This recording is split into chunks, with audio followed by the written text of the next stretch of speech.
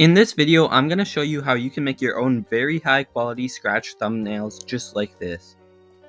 Personally, whenever I make a Scratch game, I make sure I have all the art and code complete before I make the thumbnail. Once my game is completely finished, I then go and make a new sprite and name it thumbnail.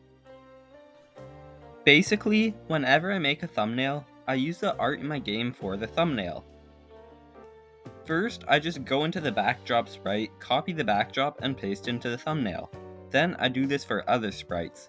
For my platformer game, I'm going to do it for the player, lava, and ground sprite, to make the game look realistic and very captivating to get viewers' attention.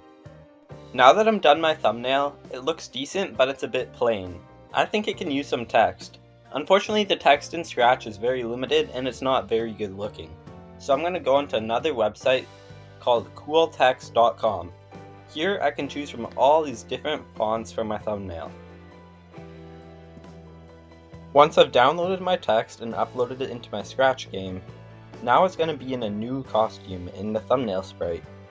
So I'm just going to copy it, delete that costume, and paste it into the game. Here you can adjust as needed. Look at the text, it makes the game look a lot more fun and game realistic.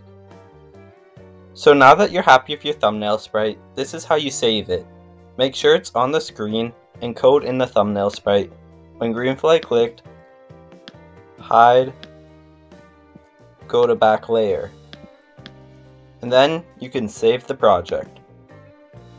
Now when we play the game, the thumbnail is not there.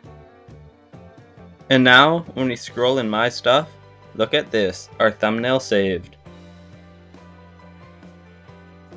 Well guys, that's it for this quick and easy tutorial on how to make a thumbnail in Scratch. Please make sure to like and subscribe, and I'll see you in the next video. Bye!